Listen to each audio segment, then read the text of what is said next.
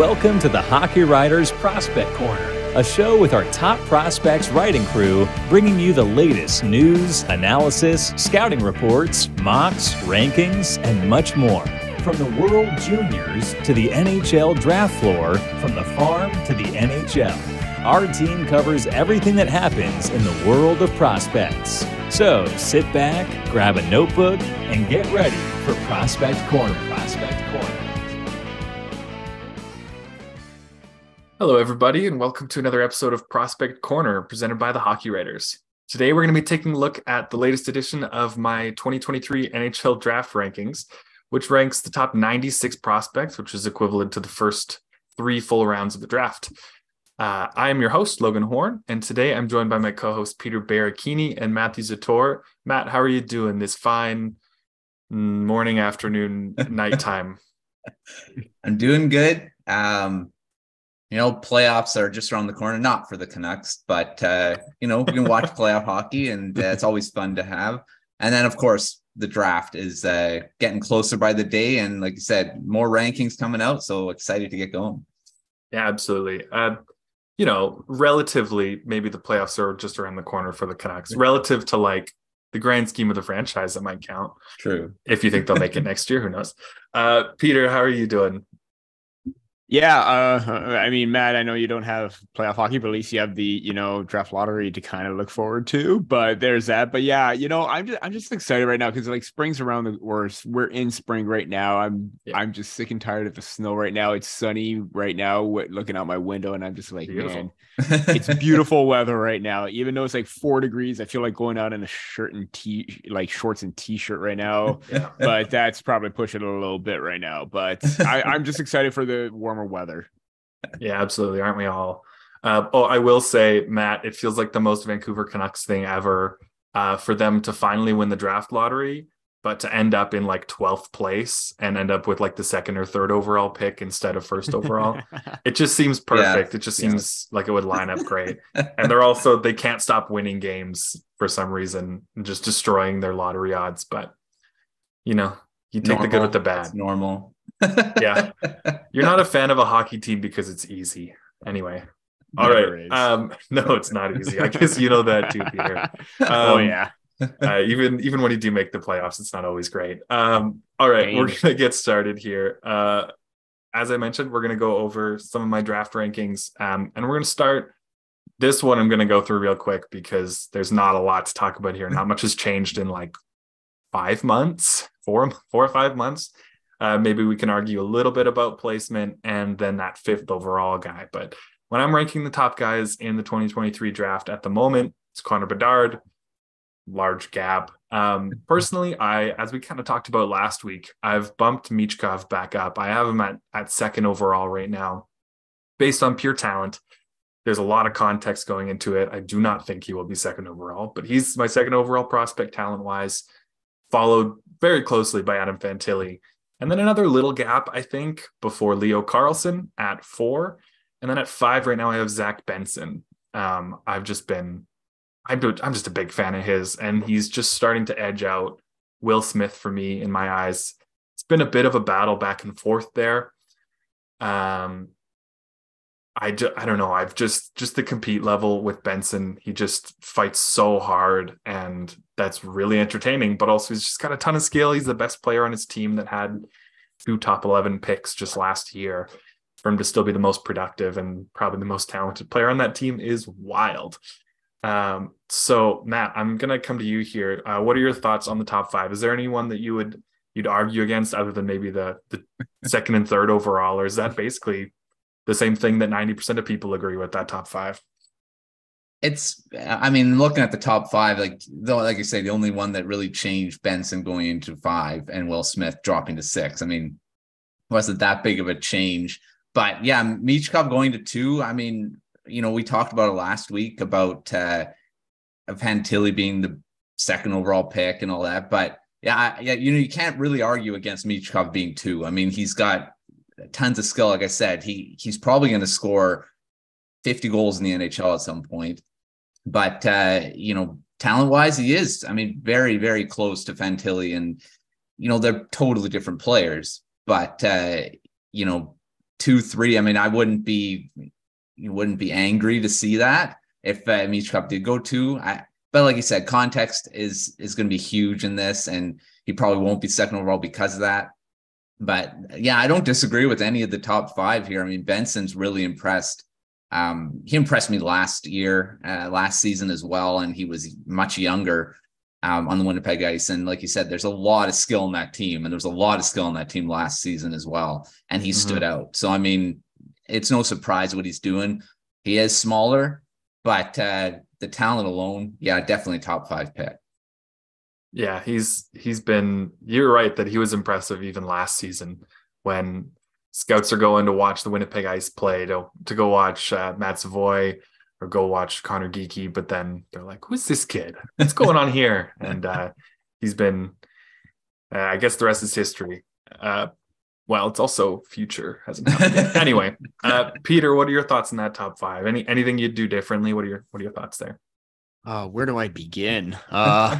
It's basically my top 5 right now, except for the fact that I still have, the top 3 centers going 1, 2, 3, and then Michkov right after. But it wouldn't surprise me if Michkov does get back into that top 3 because of what he was able to do, especially on a, Sochi HK team that was way at the bottom of the standings, and he still managed to put up 20 points in 27 games. That's still very impressive. And then I believe he was still kind of either under or just over a point per game in the MHL playoffs when he got sent down. So clearly whatever struggles he was having, I know he also dealt with an injury at the beginning of the season, whatever was plaguing him, ice time, whatever. That's all in the rear view mirror right now with Michkov, because he's playing at a high end level right now. We all know what he could do on the ice. His shot is just absolutely fantastic. No matter where you are on the ice or where he is on the ice, expect a goal, even on the most ridiculous low percentage angle that may not even have a chance of going in. There's a chance it's going in, especially if it's coming off of Michkov's stick.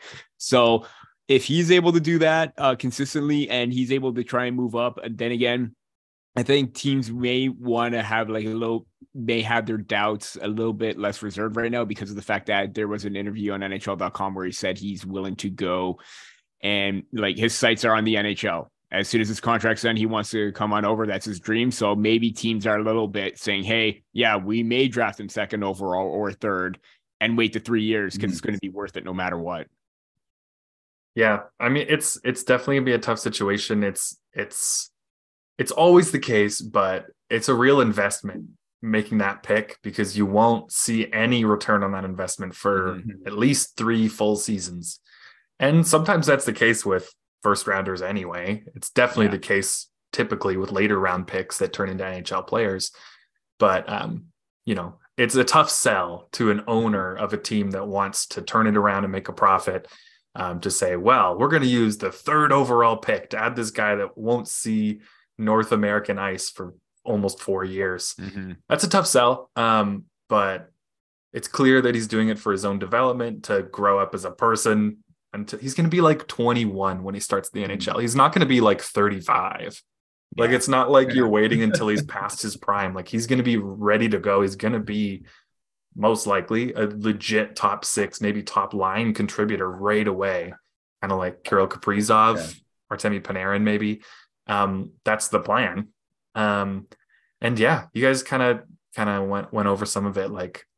When I look at his skill and his offense, his goal scoring, it really does make me think of that insane Kent Johnson goal just the other night, where he circled the zone, made a little dangle between his own skates just to make some space for himself behind the net, and then scored a Michigan goal. One of the cleanest lacrosse moves we've seen in the NHL, maybe the cleanest. That's the kind of stuff you can expect from Michkov, honestly, is just that skill, that hockey sense to just manipulate where defenders are moving, make space for himself, attack, score goals. That's what you can expect. I'm huge fan. I know you guys are too, just the nerves around some of the outside factors for sure. Changes where he lands. Okay, I'm gonna go through the rest of the top 10 here that I have, where there's been a lot more movement. I feel a lot more room for debate as well, even just if you guys were to be like, why isn't this guy in your top 10? I'd probably agree with you. It's really, really hard to narrow it down. But currently at 6th overall, I have Will Smith. Just bumped down from 5. 7th overall, I have David Reinbacher, top defenseman in the class for me. 8th overall, I have Nate Danielson. 9th, I have Oliver Moore. And 10th, I have Colby Barlow. So there's a lot of guys there. There's plenty of guys that could make it in there. Like Andrew Crystal. Where is he? I think I have him at 11. He's just outside. Yeah, at 11. I don't, up to your preference, like Gabe Perreault, Ryan Leonard, Riley Height. Those guys could be close. They're all quite close for me. I think they're all in my top 17, 18, maybe. What are your guys' thoughts on that, Peter? What do you think of that group? Anyone you think is way too high, a little too low? Someone should be in that top 10? You could definitely make a case for Nate Danielson. Not this is a bad surprise, but it's a very pleasant surprise considering how consistent he has been all season. And, maybe there is possibly that talk where maybe he should be getting consideration for a top 10. I know for a fact that he's definitely in my top 15 right now, but, top 10 is definitely a possibly good high expectation or like projection of where he could possibly go. And, I said this last week too. I'm really happy to see Colby Barlow in your top 10 as well, because he gets a lot of, backlash because he's like developing too quickly and everything like that. He may not have a high enough ceiling and all that, but based on what you see right now, if you want somebody that could jump in right away, that has the mindset, the physicality, the awareness and offensive capabilities that he has, especially with his shot, why not take a chance on him in a top 10 position? Because he has a lot going for him right now. And the fact that he's developing into kind of a two-way winger kind of thing, or a kind of a player mentality, that to me would stick out even more because he's making that commitment. He's becoming well-rounded. So he's not just going to be a factor in one area of the ice. He's going to be one in the neutral zone, defensive zone. So to see him in the top 10 is really great to see. Yeah, I've become a pretty big fan of Barlow for sure. The maturity physically, but also just his play wise and leadership wise, being the captain of his OHL team, the Owen Sound Attack. He was named captain when he was still 17, which is kind of wild. I can see him playing in the OHL again next year, but it's not going to be a challenge for him. Mm-hmm. So I truly hope he goes to an NHL team that can use him in the NHL next year, or at least in the AHL. Sure, but with the CHL agreement stuff, that'd be a real challenge. They can work around it like other teams have done, and then maybe play him in the last half of the year back in junior, kind of like with Brant Clark and Shane Wright this season. But yeah, big fan of his. He kind of reminds me, just in these couple ways, of Brock Besser, in that at least what Brock Besser has kind of shown glimpses of and maybe not quite locked in at. But a top 6 winger, legit goal scoring, two-way game. Brock Besser hasn't done this, but Barlow is a really great penalty killer in the OHL right now. Looks like something that could translate just based on his size and speed. I don't know. I like him a lot. I think he makes sense as a top 10 pick. And if you're big and you score goals, well, he's not that big. I think he's 6'1". But if you're big enough and you score goals, you're gonna find a spot in the NHL. So big fan of his. Matt, what do you think of this top 10? These guys here. Any thoughts there? I'm still gonna stay on this with same as what I was with Coronado. I think Matthew Wood's going closer to a top 10 pick. But you've got him at 15, not that far away. But I love Matthew Wood. You know this from last week, from previous weeks. I wrote his prospect profile as well. And I think he's close to a top 10 pick. And I'm going to stay on that until he doesn't become a top 10 pick. Sure. Matthew Coronado, no one thought he was going to be 11th overall, and he did. So, but overall, I mean, there's a lot of movement. I mean, you can move, like you guys said, like Gabe Perreault could go into a top 10. Crystal could be a top 10. There's a lot of guys that can move into that range. Riley Height, another guy that's, you've got close to a top 10. He could definitely be there too. So, I mean, there's going to be I think there's going to be a lot of movement. Like you said, your next rankings are probably going to have another guy maybe move into that top 10. Who knows? Yeah. But overall, I mean, this top 10 is very solid. I think anyone's going to get a top 10 pick, and getting any of these guys are going to be really happy with it.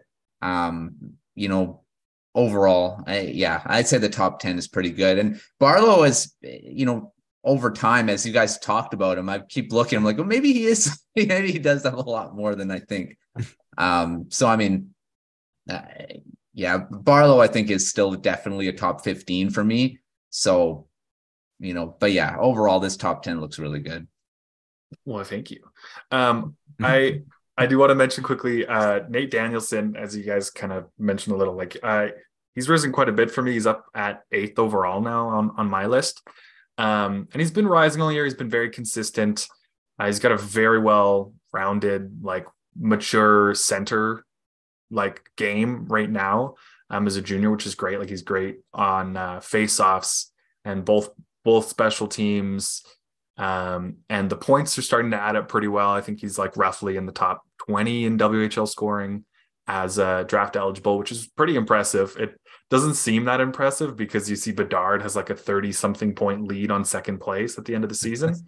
But being like 18th, 19th overall in a league in scoring as barely an 18-year-old is impressive. Especially though, when you look at that Brandon Wheat Kings team that he is the captain of, they're not great. They've got Carson Bjarnason in net, who's another solid NHL prospect in this draft.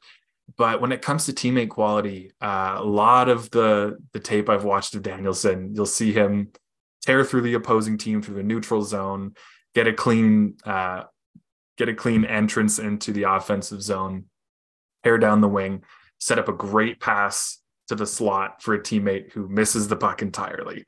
And you see that 2 or 3 times a game where he's just clearly he's thinking too fast for his teammates, not in the way that he's like panicking and making like bad decisions, but just that he's too good for some of his line mates. And I do think that given some higher quality teammates, I think his point totals would be a little more impressive and probably help him out a little bit when it comes to draft discussion stuff. But I'm a big fan of his game, even if the points aren't astounding. And then also, like you guys also said, there's still going to be plenty of movement. The CHL playoffs can play a big part. We saw that last year with Kevin Korchinski. He's rising all year, but then that run that as the Thunderbirds, right? Seattle Thunderbirds. Last year, that run they took through the playoffs was really impressive. It saw him jump up a ton in the draft, and also Reed Schaefer as well made his way into the first round really heavily on the back of that playoff run. So lots could change late. Someone like Grayson Sachin for the Seattle Thunderbirds could easily jump into the first round. You wouldn't have to twist my arm much to do that now, but if he has an impressive playoff run, maybe he's a top 20 guy. You never know. There's a lot of time to go, even though the regular season's done for a lot of junior teams. Lots can still happen. Okay, so now I want to go over some risers and fallers in my eyes, also kind of in my rankings from this one to the last one. And we've all kind of picked a couple of them. So I'll get your guys' thoughts on these players, and we can we'll take turns tackling these guys, talking about why we think they're why they're rising or falling in the draft coming up. Matt, I'm going to start with you. We're going to start with risers as well. And you've got Gabe Perreault. What are your thoughts on him? And why would you consider him a little bit of a riser lately? Maybe something like that. Well, I mean, looking at what Perreault's done this season is just amazing. He's got 105 points with the U18 team, already 40 points in 20 games with the US NTDP juniors. This guy can't be stopped. I mean, he just keeps getting points. It doesn't matter where he plays. And, he's become a little bit of a power play specialist too. I mean, he's one of the better power play guys and probably will end up being that in the NHL. I mean, you're looking at power plays in the NHL is very important. And if you have a guy that can just rack up the points with the man advantage is a huge advantage for the team to have. So, I mean, and he's scoring goals too. I mean, he is a playmaker, but he's, you know, like I said, he's got 45 goals at the U18, and 18 at the juniors level there. So, I mean, he can score, but I mean, he's got great vision, great ability to know where his teammates are on the ice. I mean, he had 6 assists in one game in the World Juniors. I mean, that insane. I don't know what they won by 9-1, and he was in on 6 of those goals. So, I mean, and, you know, overall in the last bunch of games, he's got 5 points, goal, 4 assists, an 8-1 win. He's got a 3-game goal streak going on. I mean, overall, he's just rising because of his point production and the fact that he just keeps doing what he's doing. Very consistent player too throughout the season. He hasn't gotten much of a lull in points. I mean, he's not gone on these streaks where he doesn't get anything. So, I mean, I think of overall, he could, like I said, he could jump into a top 10 pick because, you know, teams factor in those power play of numbers and being able to run a power play as a winger, right? So, you know, being that type of playmaking winger, there's not a lot of them in the NHL. That's those pure guys that can, you know, support a centerman that isn't a very good playmaker. Like I always go back to a guy like Ryan Kessler. I think he would have been a much more consistent goal scorer if he had a legitimate playmaking winger with him. And, you know, Perreault can be that complimentary guy for a centerman like that. I think that's going to be huge once the draft gets going, because teams will look at this. I mean, playmaking wingers, they're, like I said, elite playmaking wingers. There's not a lot of them in the NHL. I mean, centermen, you can pick quite a few, but yeah, very big fan of Perreault. He's got that NHL pedigree already. His dad was, you know, great, pretty consistent NHLer as well. He had a long career, mostly because he was great at faceoffs. I mean, that kept him in the NHL quite a long time. So, yeah, very excited about Perreault, and I'm not surprised to see him rise on your rankings here. Sure, yeah, I'm a big fan of his as well. Like, you can say what you want about his size, maybe his defensive habits, and those aren't nothing. But when you look at his point totals and his points per game rate, and you see that the only players in the history of the U18 team at the NTDP level, the only players with a higher rate than him are Will Smith, who's just a little higher in the draft than him here, and Jack Hughes. You may have heard of Jack Hughes. He just scored his 40th goal of the season the other night. And if he didn't miss a few games, is well on pace to have 50 goals, 100 points this year, and very likely going to have a few more of those seasons through the height of his career. Not saying he's going to be Jack Hughes, but Gabe Perreault is pretty impressive. You can't ignore that either. Although obviously power play helps, but also it helped Jack Hughes. So yeah, it's not perfect, but anyway, we'll move on to the next one here. Peter, you've got Bradley Nadeau here. What are your thoughts on Nadeau as a riser in this year's draft? Yeah, if there's any player that should get consideration for being a first rounder, it's definitely Nadeau. And, you know, throughout the whole entire season, like, he's just electric in everything that he does. He's just dynamic in everything with his goal scoring, his passing, his playmaking abilities, transitional game. He can do it all offensively, and he's just an absolute force in the BCHL. The only reason why he may not be getting as much recognition is because, you know, the BCHL is more that tier below, you know, the WHL, you know, OHL, QMJHL. If he was doing that at like the top junior level or even USHL, maybe there would be more of a spotlight on him. And, you know, we always talk about size, how that's, you know, deciding factor. You know, he's listed as 5'10", 163 pounds on Elite Prospects. And, you know, that may throw some teams off. Even some outlets maybe have him as 5'9", 160 or less than 150 pounds. But we see how well, you know, playmaking wingers can make an impact in the NHL. You know, not saying that he's going to be these kind of players, but Nikita Kucherov is 5'11", 180 pounds. And, you know, look how well he's playing. I'm not, again, just height and weight differential is what I'm going for. You see what Mitch Marner's doing right now. When he was drafted, he was about 5'11", 5'10", 160 pounds, the same as kind of what we're seeing with Nadeau right now. And the Maple Leafs took him 4th overall.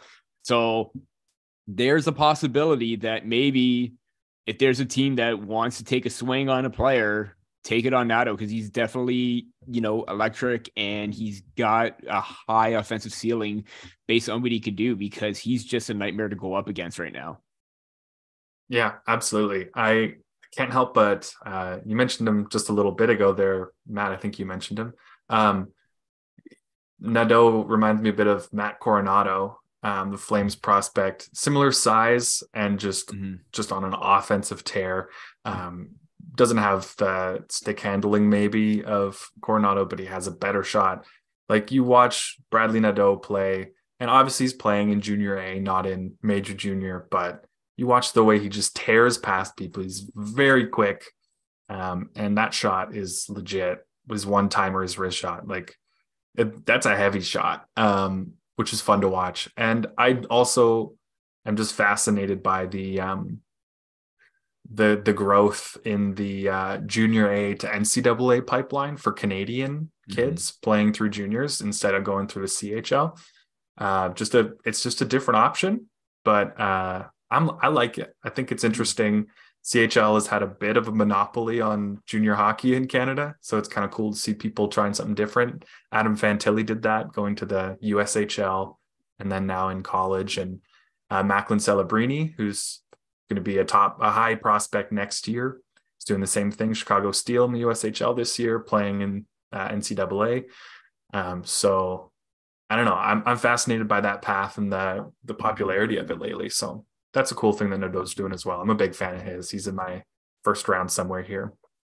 I'll do this one quickly because I've talked about him a lot lately. The last riser that I'm going to talk about is Dmitri Simashev. You guys have heard me talk about him plenty, you two specifically. I'm a big fan of his. His skating is top notch. I think it gives him a legit chance at being a good two-way player, defenseman, not just defensively. I think there's more offense to his game than he's shown. And in that way, at least, I'm not saying anything about his NHL, what he's going to be in the NHL, but he's really reminding me of Mo Seider in his draft year, just how he's this Euro kid that nobody knew about, and he's just kind of sort of sneaking onto the scene. And it's like, okay, he's big, strong, good defensively, offensive question mark. We see where Mo Seider took that from there, and it's been incredible. Who knows where Simashev will end up, but because we're at that point now. He's got to prove it that he's got more offense. But I don't know. That's a comparison that's been standing out to me lately. And I also think, like Seider, he's not going to go 6th overall, but I think Simashev is going to surprise some people with how early he goes on probably day one of the draft, probably a lot higher than people are expecting. Okay, now we're going to run through some fallers in this list. And Peter, I'll come to you first again here. Or not first again, but first here with Eduard Shala. He's been kind of fallen. We've talked about that a few times, but he made a bit of a drop. I've had him in the top 10 consistently for a while, and this time I had him at 17. And I think from our conversations, you're relatively in agreement. What are your thoughts on Shala? Yeah, it's just a consistency thing. I mean, obviously, players in Europe, they're always in a struggle to try and get ice time. But even so, you just kind of notice him here and there, but he doesn't quite take the next step. And I really thought that, you could try and maybe draw a comparison to, Yuri Kulich last season. But now seeing on what he was able to do, he's playing at an incredible pace with the Rochester Americans right now.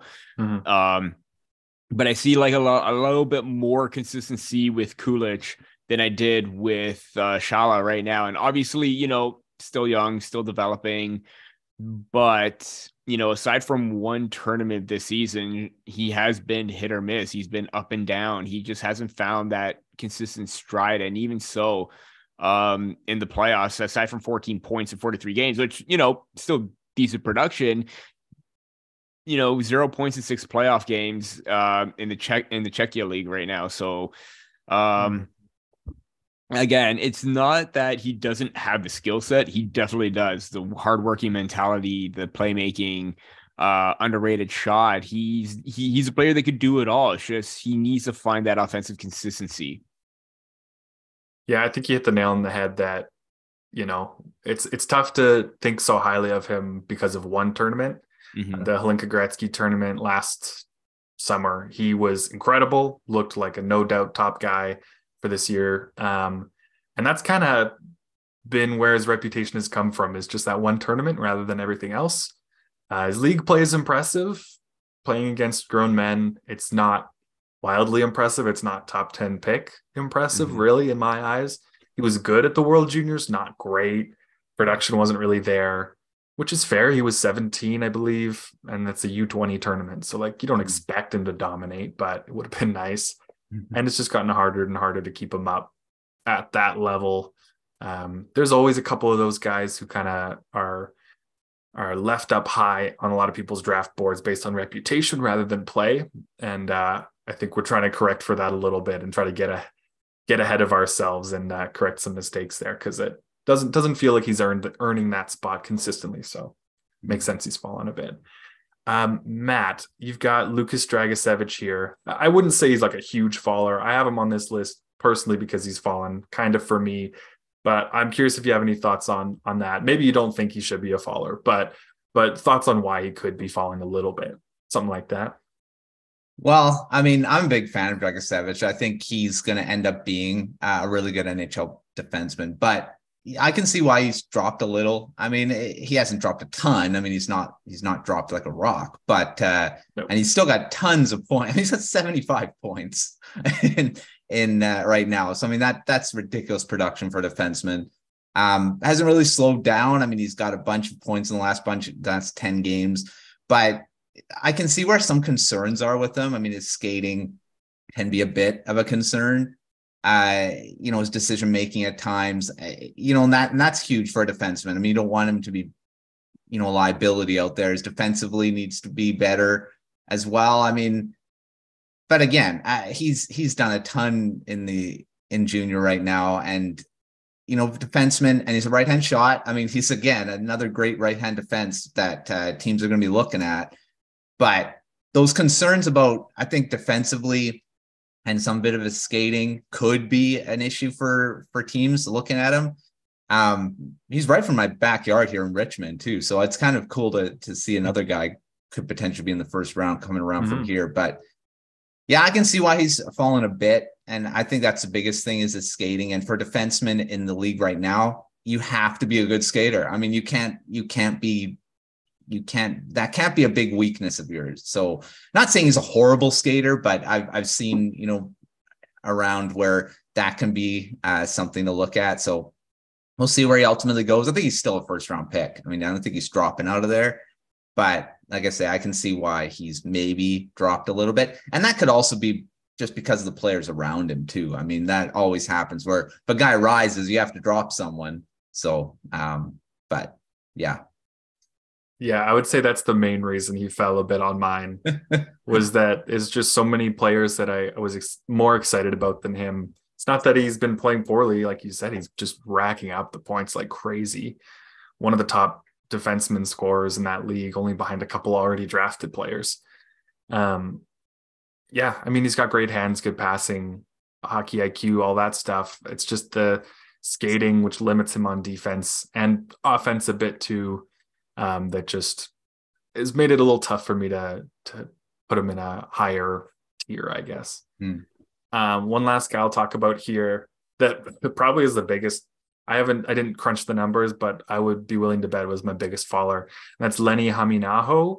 He's playing off in the Liga in Finland, racking up points again, like a very impressive rate for a draft eligible player. I can't take that away from him. He's got a better points per game, higher total points than Juraj Slafkovsky had last year in Liga, which is kind of a wild thing to say, the first overall pick last year. And this guy's got a better numbers and not really being talked about in the first round. And I will say, I feel like I got it wrong in my last rankings. I think I had him towards the end of the first round, but I've been digging in a little more, and I understand why people aren't talking about him a ton, because He doesn't, he's not a prospect that gets you excited about anything, really. You watch him play and he's good at battling around the boards. And then the reason he has points is because he's really, really good at battling in front of the net. Mm-hmm. He is, and he's got a good amount of goals and assists right in close, which is impressive, and that is necessary in the NHL. And it is a good skill to have. I think he can definitely be an NHL player with that as his main skill set, but nothing else pops. The shot isn't really there. The playmaking isn't really there. Skating, defensive game, none of that really is clicking. The offense is good. So who knows what could happen? I could be completely wrong about him. Now I could be overcorrecting and dropping him too low, but I just kind of wanted to reestablish a balance there because Hameenaho isn't really a top guy for me anymore. Okay, we're going to quickly run through some quick fires and then an ad, and then we'll continue with some more draft questions.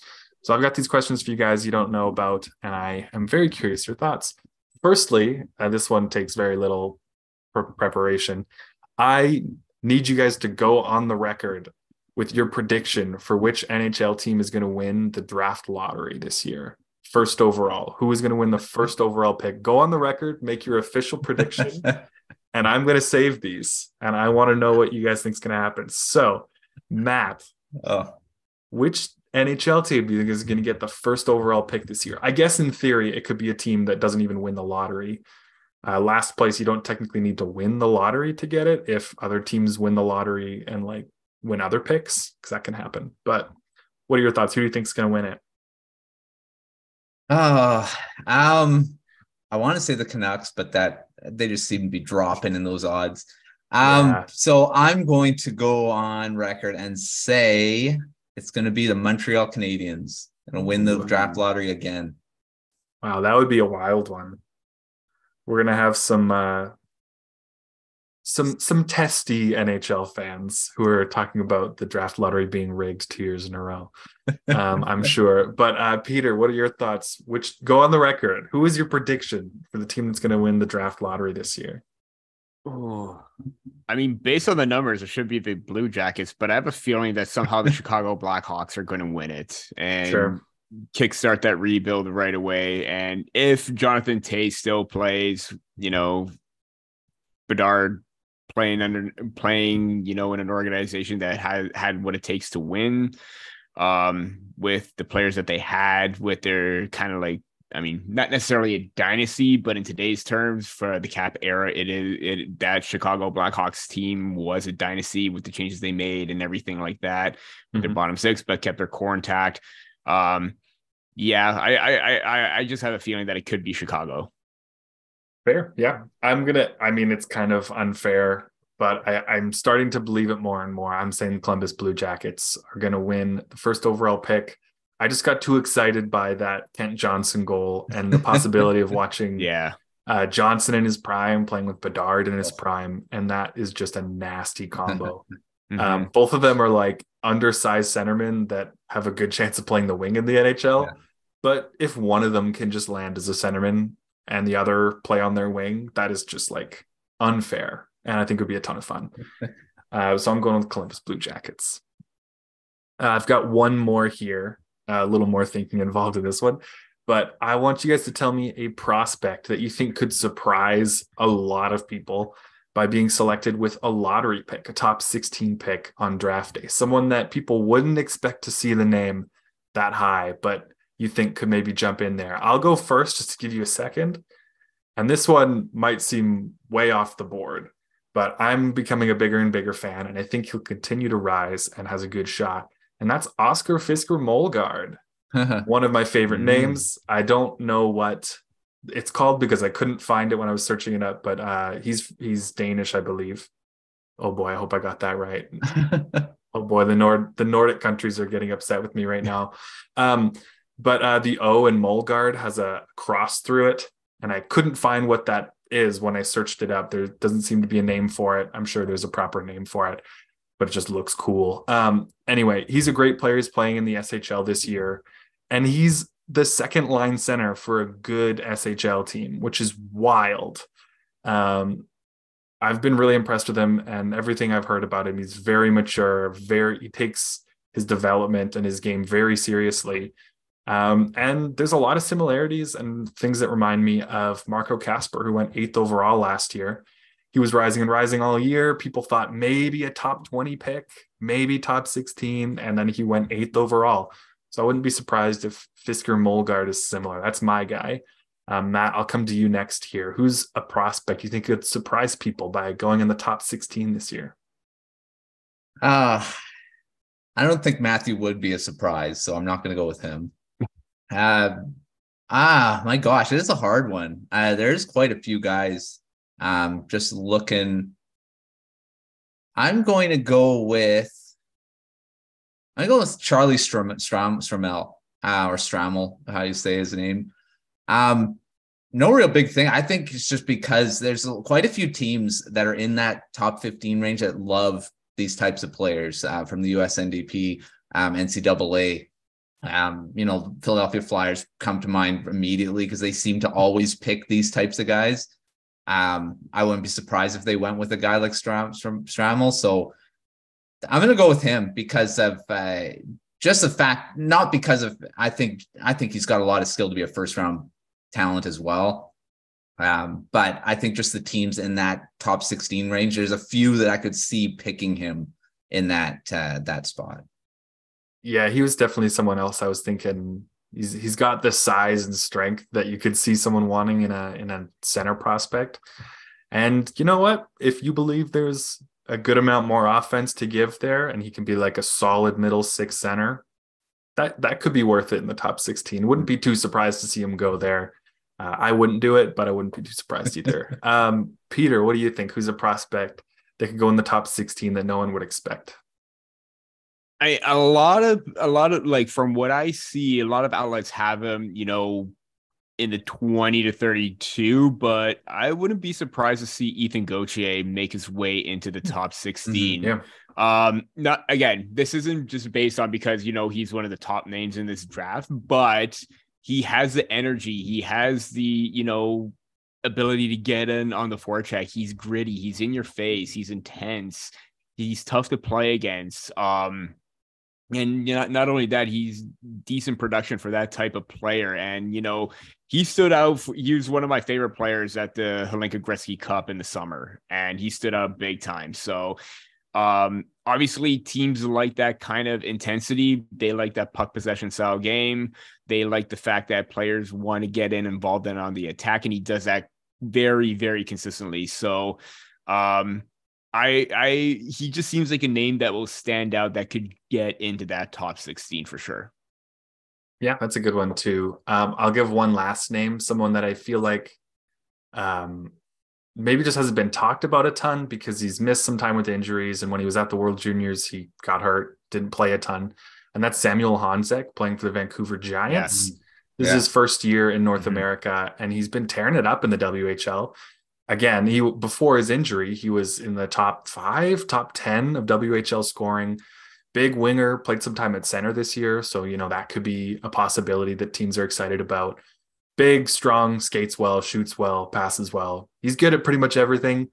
He's kind of like a bigger Edward Shala almost. I don't know. This is not super similar, but some things track there. And I think if he didn't get injured at the World Juniors, you see a little more of him there. He's healthy, plays a full season in the WHL, and is near the top of the standings, or the scoring lead in the WHL. I think he'd have a little more attention, but I'm thinking people just won't be super familiar with the name. So when, I don't know, who has the Senators picks, the Coyotes, when the Coyotes take them at like 13th, 14th overall, people are going to be like, who? I think it'd be a good pick at that range, but he's someone that I think is surprised. Or any of the Russian players, because they're kind of wild cards a little bit, like Simashev, Gulyayev. They're little wild cards because nobody knows who they are. We don't get to see them play against anyone but each other. So it's like, what's going on here? But anyway, as I mentioned, we're just going to take a little break here, go through an ad, and we'll get back to a couple things. I just want to mention this episode is brought to you by our sponsor, Hockeypedia, the Hockey Writers Hockeypedia. Have you ever been looking for details on a player that just competed at the World Juniors that we just talked about? Do you want to know who owns the New York Islanders? Do you wonder how many prospects taken in the first round by the Vegas Golden Knights have been traded away? It's almost all of them. Are you curious what the NHL awards are and what their history is, who they're named after, stuff like that? If you're interested in these or any other hockey-related questions, make sure you check out and bookmark the Hockey Writers Hockeypedia. It's an ever-growing collection of hockey resources that is invaluable to any fan looking for information. Look for a link in the show description and dive in today. Awesome. So just got a couple questions here and then a quick fire question, and we'll get on our way. So first one, this is a long explanation. This is just something I've been thinking about, and we talked a little bit about this just before we started the show today. I'm just curious. I would love to have a conversation about kind of your methodology almost with draft rankings, you guys. So imagine this: you're the general manager of an NHL team. You're selecting in the top 10 of the draft. What do you focus on more with your pick, upside or certainty? Because that's the balance that you're trying to make. You look at a player and you're like, if they have the same upside, the same ultimate potential, but one of them you're a lot more certain will get there, that's the guy you take. Obviously, in that case, that's how it works. But it's a balance back and forth.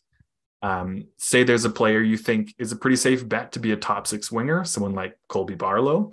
Do you take him? Or if there's a player that has a higher chance of not working out at all, but also has a higher chance of being like a legit top line caliber guy, maybe like Andrew Crystal, who is a little more volatile, but if he hits, like he's going to be an elite NHL player.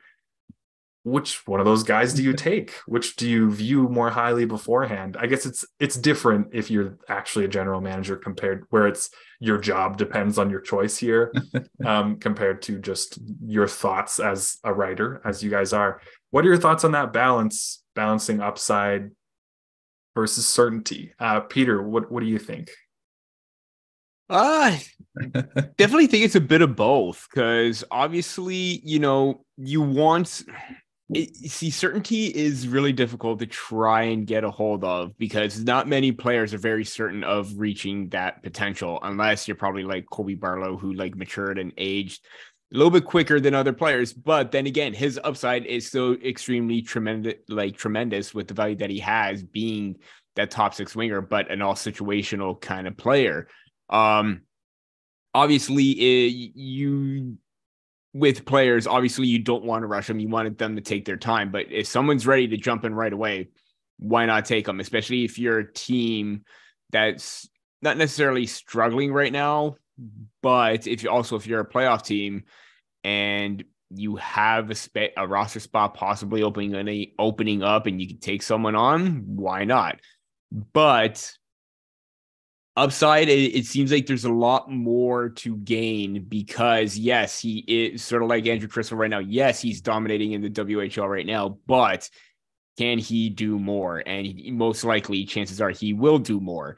We saw that with even Logan Stankoven yesterday, not yesterday, but last season, or 2 years ago. Sorry, what am I? I'm little off there. It all goes together. It's okay. Yeah. You know what I'm trying to say, right? Obviously, different players, but in Stankoven's case, it was because of his size. They weren't sure if he was able to translate or manage the physicality and handle it well. And yet, lo and behold, look what's happening right now. He comes in and he's like above a 2-point per game pace, and he's only played like between 30 and 40 games. That's absolutely insane. So if you're able to find that player that can battle their way through and work on their shortcomings and deficiencies and try and improve on everything and develop properly, then yeah, the upside is definitely going to be a major factor for sure. Yeah, I kind of feel like it's like you need to set your minimum bar for upside and your minimum bar for certainty. And as long as they're above both of those minimums, then you go for whoever's go for whoever has the most upside, maybe. It's tougher with a high pick though, because there's more pressure to get someone who's going to work out. And so it comes down to trying to figure out which skills and attributes, whether that's a physical attribute or like a mental thing or a physical skill, is the biggest separator between NHL players and guys that don't make it. And then you have to try to find guys who have that younger But then some guys develop that after they turn 18. Big surprise. People aren't done growing and changing as a human when they turn 18. It's like some guys figure it out a little later and it does work out. Some guys, it never develops further. So it's it's impossible, but like you do your best. Matt, what are your thoughts on kind of the upside versus certainty balance? Yeah, it's a tough one, especially when you're looking at it in a vacuum where you're saying, okay, if you were a GM, there's a lot of stuff like your scouting staff and your player development. And I think that's a lot that goes into it. If you're looking at a guy like Andrew Crystal and you're saying, well, he's got great upside. Can our player development team work with him to make sure that upside is hit? The same thing with Colby Barlow. I mean, you're like, well, if he's ready to come in right away, can we develop that parts of his game that aren't polished? I mean, I think that's the biggest thing is that's why there's certain players that get picked and you're like, why were they picked there?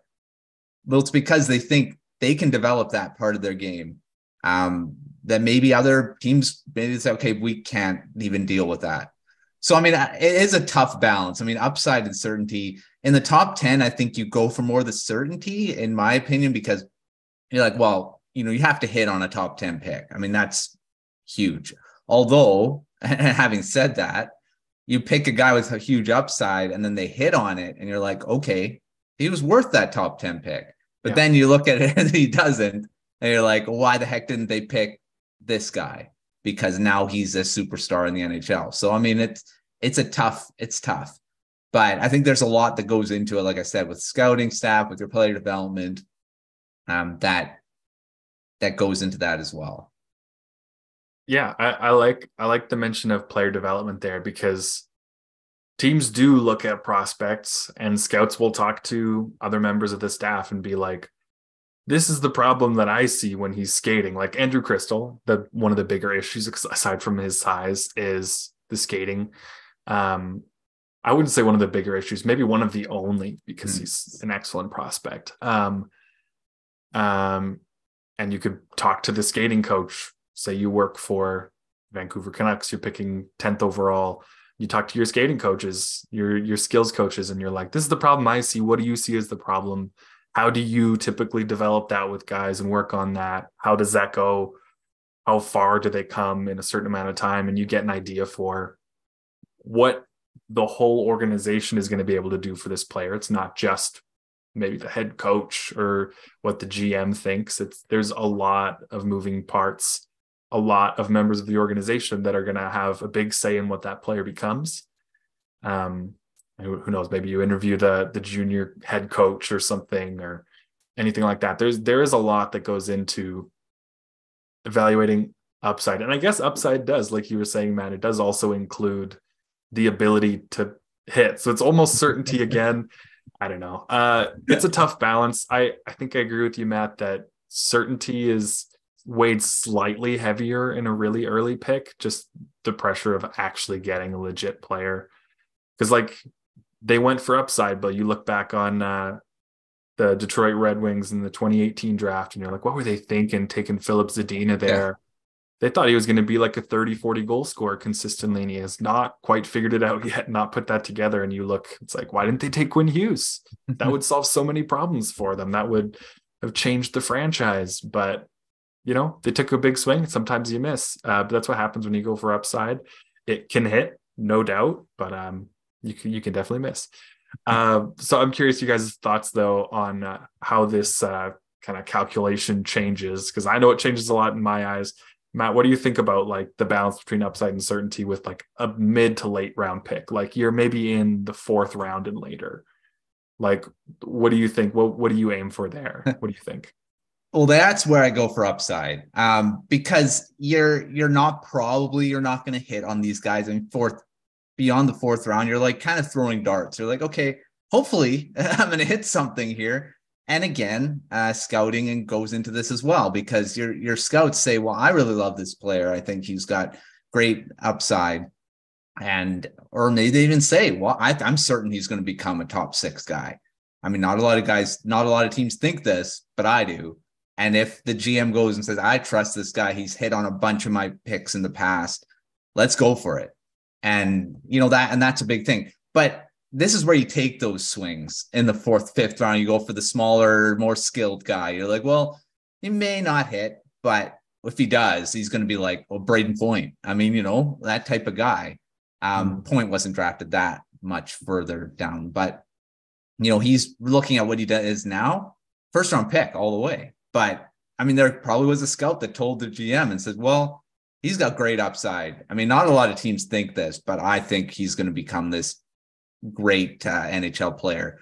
And that's where they pick him. So I think you go for that more riskier picks in the 4th round and beyond because of the fact that, not a lot of those guys hit anyway. So you're like, well, if they do, we've got a great, great player here. So yeah, for me, it's upside as you get deeper into the draft. Yeah, I get that. I can definitely agree with you there. Peter, what are your thoughts when you're picking closer in the late rounds? You're looking at guys in the 4th round and later. That balance between upside and certainty, does that change a lot for you a little bit?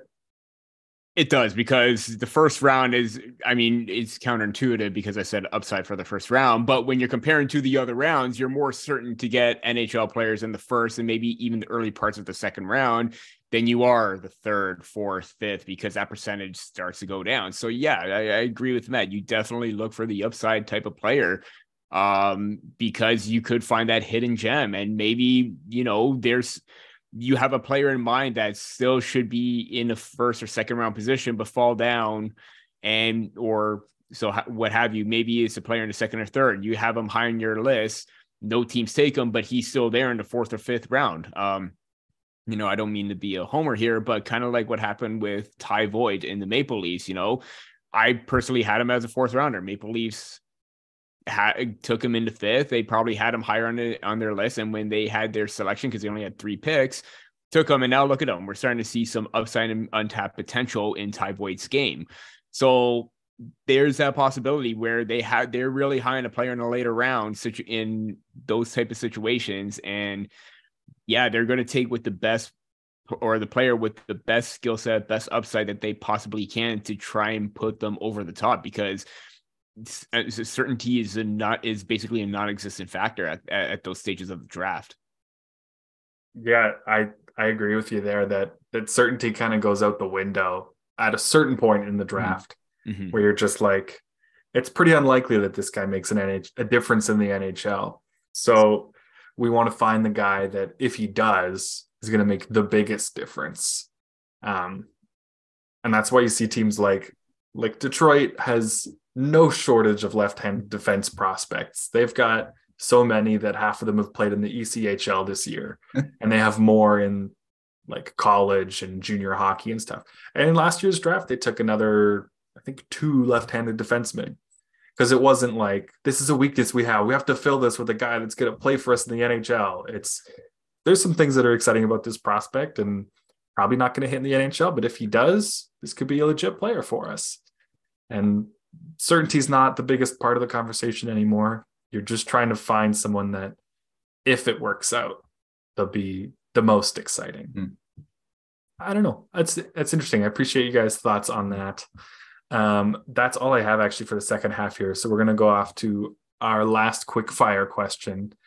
And I need you guys to tell me a prospect, or like 7, whose name, literally just the name, like divorce their name from anything about their game.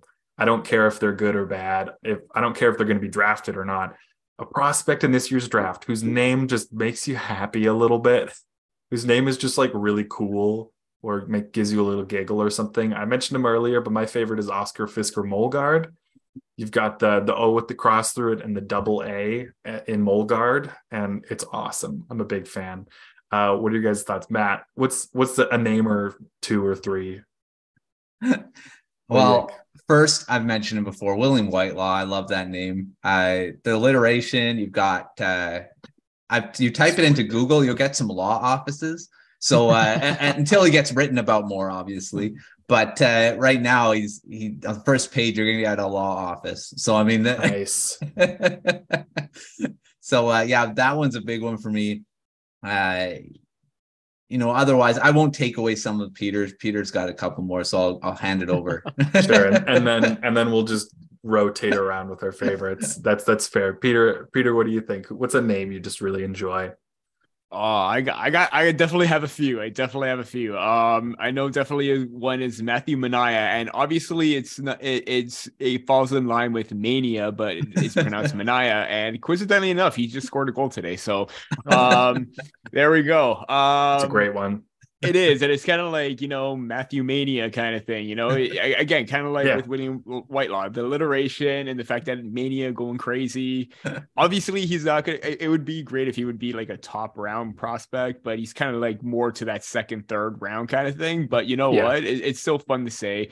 I will say that Jason Shagabe is another one. Ooh. As well as this one, it kind of ties in because he does have an older brother. There's another Jack High, Florian. So obviously we know how great his name is. And one more, and I promise you this is just one more. I really like where am I? Anton Wahlberg.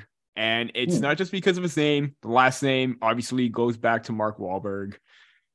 Actor kind of thing. And I mean, kind of like whole Will Smith, the actor and the player. You don't want to tie them together, but just to see the exact same spelling with Wahlberg, it kind of just like, I'm a big fan of some of Mark Wahlberg's movies, especially with his stuff in The Departed. So to see that, see Anton's name there, those are just a few of mine. Those are some great ones. Matt, do you have any extras that come to mind now that you so graciously let Peter take his turn? Took everybody basically. Yeah. Well, I like the Aiden Celebrini because it's celebrate Celebrini, and it depends on what I want to go.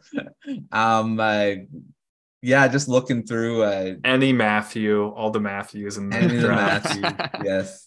Yeah, that's fair. I'm a big fan of Oliver Bonk. It's a good name. Yes. And then the one that like makes me like question my pronunciation every single time I say it is Grayson Sachin. Like, try spelling that name by memory and you will question everything.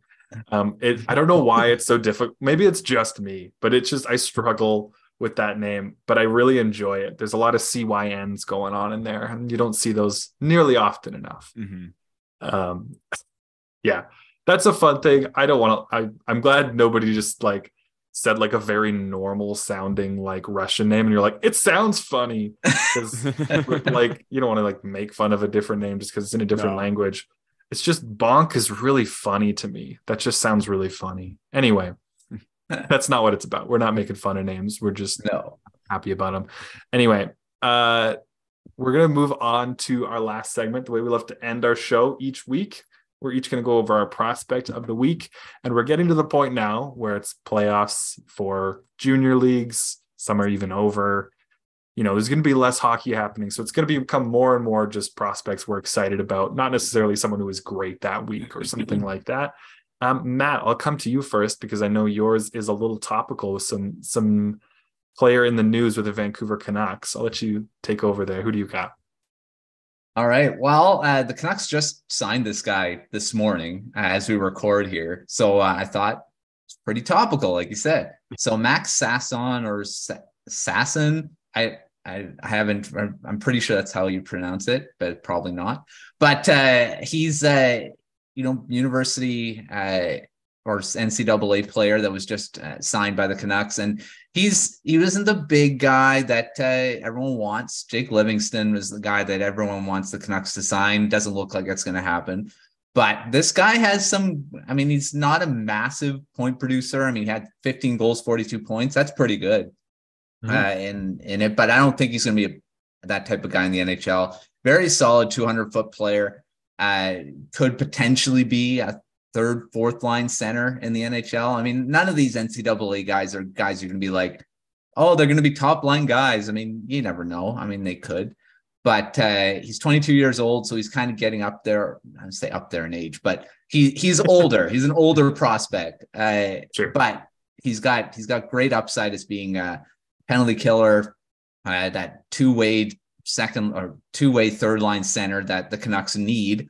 Like I say, I'm not sure he's going to hit that, but he's got that upside to be that type. He's 6'1". He's got pretty good size. So I mean, and he was on a lot of lists for teams looking at these types of guys. It's not like he came out of nowhere that the Canucks would be like, well, who is this NCAA free agent?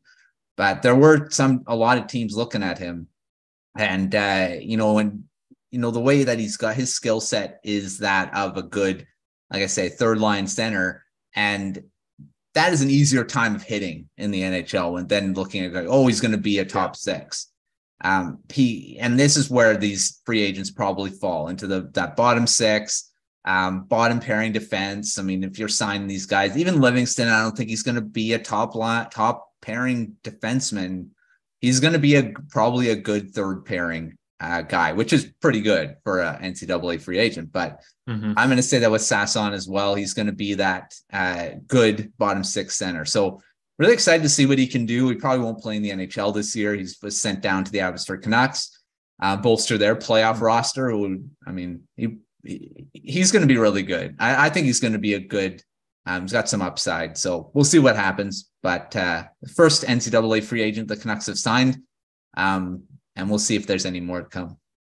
Yeah, absolutely. I will say 22 in the prospect world is basically ancient. Like he's like they're ready to put him in a assisted living care facility or something. You're so old at 22. But also I agree with you. I think it's a really solid pick for the Canucks, especially when you look at their bottom six centers right now, and you've got like Neil Zoman and is it Sheldon Dries, kind of filling out the bottom six center. It's like there's not the most competition. Obviously, they're hoping to have Atu Ratu break in there probably next season. But give yourself a few more chances, a few more guys that have the potential, and he's at a great age for someone that if he makes it in their bottom six, so it's a really solid pick, someone that could be with the team for a long time. So I think that's a cool spot. Yeah. I will quickly mention my prospect of the week is Carter Yakimchuk, plays in the WHL for the Calgary Hitmen. If he was, I can't remember the exact number of days. If he was like 2 weeks older, I think he'd be in the first round of this year's draft. But he's not eligible until 2024, which means he'll be one of the older players in that draft. One of the very oldest. But he's been excellent. He's probably, the Hitmen are not great this year. I live in Calgary. Trust me, they're not great. But he's been probably their best player all season. He's a right-hand shot defenseman, 6'2", legit NHL skating quality, good offensive skills. I think you're going to hear a lot about him for the next year. And he's an early, you can never be so sure because Cam Allen was kind of in a similar spot and fell off the face of the planet when it comes to draft talks. But he seems like a good bet early on to be a first rounder next year. So Carter Yakimchuk, keep an eye out for him in the WHL next season. Peter, who's your prospect of the week this week? My prospect of the week this week is Detroit Red Wing fourth rounder in 2022, Amadeus Lombardi. And obviously we know how great the Red Wing system is with all the players that they have, but they may have found somebody that's later round with some untapped potential because he has 102 points this season behind both Matthew Maggio and Ty Voigt. Actually, just looking at both of their, draft histories, both Maggio and Voigt are fifth round picks in the NHL and OHL. But I digress with that. That's not what I'm here to talk about. What I am here to talk about is the fact that Lombardi, with his 102 points, he has set the record for single season leader in points and assists in the Flint Firebirds franchise. And this is just about a year or so after Brennan Othman initially set that mark with 91 points. So obviously Lombardi making some history there as well. But even just overall with his gameplay and what I've seen, he's just quick. He just oozes skill. And the fact that he was gone or he dropped to the fourth round, I mean, don't want to say necessarily drop because last year the draft is still a lot of movement and everything like that. But for the Red Wings to try to take him 113th overall is absolutely a great value of what they're trying to see right now. He goes from 59 points in his draft year to 102 right now. So he definitely found a new sort of stride to his game and offensive production there. So I've just been impressed with what I've seen with him this season and to this point as well. But the fact that he's in the record books as well just solidified him as my prospect of the week. Yeah, it's a solid pick too. Speaking of names that make you happy, Amadeus Lombardi, yeah, top tier name. That is, yeah, he's been great. I will say one thing that I'm not trying to like throw cold water on Red Wings fans that are excited, but I was just trying to help people set expectations fairly for a guy. He actually went undrafted in 2021, which was his first year of eligibility because he didn't play a single game. The OHL didn't play. Yes. Missed that year. Not necessarily, I wouldn't say, some people say like missed a year of development. I don't know if that's true. You could still work out. You could still learn a lot, but missed a year of games, which is important. So his first full OHL season, like you mentioned, Peter, he was roughly a point a game, which was pretty impressive, kind of wild. He didn't go sooner, but the Red Wings took that pick and it's paid off already. It's looking real solid. So he's 19 now, almost 20. So he's not 1 year post draft. Technically he is, but he's not, let's still very exciting. Yeah. I was just about to say, let's take that COVID asterisk. year. Little COVID year. Let's take that COVID year out of it because, not everybody was on top of their game as well. So, and missing a whole season, especially in the Ontario Hockey League, did put a damper on things. So, yeah, for sure. But he's been incredible, very exciting. Ever since I saw him in the post-draft like prospect tournament for like development camp for the Red Wings, when they did a little scrimmage and he scored a lacrosse goal in like a 3-on-3 game, I was like, okay, I'm going to remember that name. So that's a great call out there. All right, well, that's going to do it for us this week. Thank you all for tuning in to another episode of Prospect Corner. Make sure you subscribe to the Hockey Raiders YouTube channel, just down below there, and make sure you don't miss the rest of our episodes leading up to the draft and beyond. Also, make sure you check out our site, thehockeyraiders.com, for tons of draft coverage over the last month and over the next forever months, the next 3+. Also, make sure you check out Hockeypedia on thehockeyraiders.com. Thank you, Matt. Thank you, Peter. Thank you all for watching. And we'll see you all next week on another episode of Prospect Corner. Thanks. Bye.